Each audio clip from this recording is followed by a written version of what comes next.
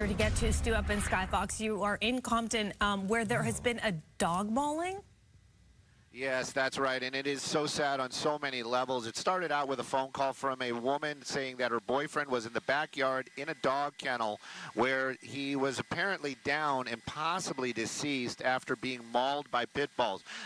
Pit bulls, and this is all happening out here in the Compton area. That intersection is actually going to be Thorson and Saunders. Now you see the Compton Fire Department along with the Sheriff's Department here on scene. Now we cannot show you what we discovered in that backyard, but apparently there are two homes out here that are breeding pit bulls. And again, I always personally do not like the demonizing of any type of animals, but you can see it right there. That's going to be the county animal control. They're taking some pit bulls into custody right there, or removing them from the backyard.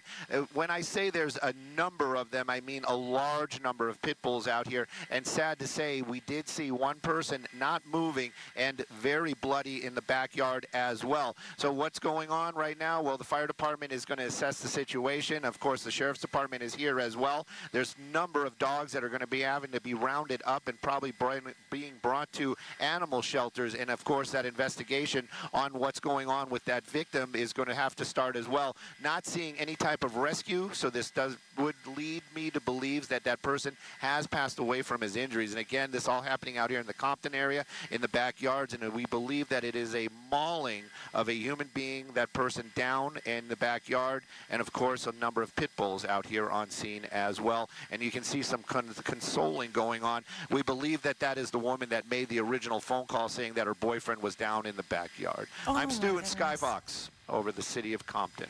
Back to you guys. Oh, that's a heartbreaking scene, Stu.